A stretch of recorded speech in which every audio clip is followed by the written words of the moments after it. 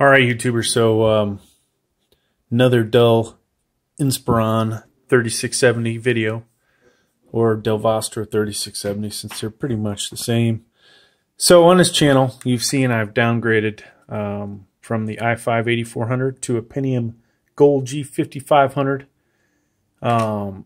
We have done a couple different videos where we put in different power supplies. Currently, we have a 600 watt in there. And in this video, I have added a Radeon RX 570. So we're going to go ahead and see what the old benchmark gives it if we finally have ourselves a gaming computer. Because out of the box, this thing wasn't that great. I've also tried, previously I put a RX, this was a 460 or 560 Bravo.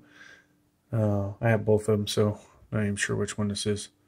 But this, got it a little closer to being able to game with it, but not quite there. So let's go ahead and run this. And I'm going to pause it because this takes forever.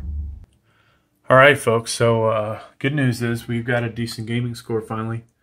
Now, if I had the i5-8400 in here, we probably would have been high 50s. There's our desktop score. These two numbers are worse.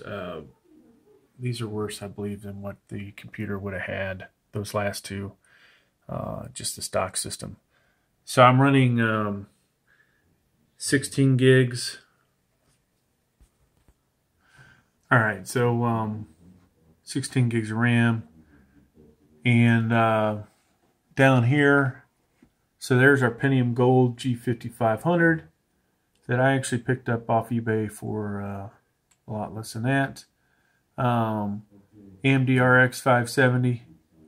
It's not running too terribly great. No matter what computer I put this in, it's always running not the best. So tempted to rerun this again with the GeForce GTX 1660 or a 1070.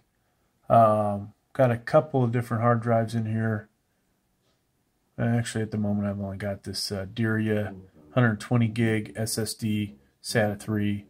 You see the numbers on that, which is pretty decent. Then we've got the 16 gigs of RAM.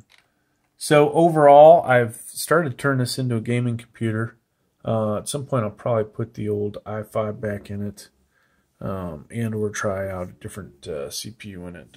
But that's what I got. So thanks for checking out the video. Please like, please subscribe.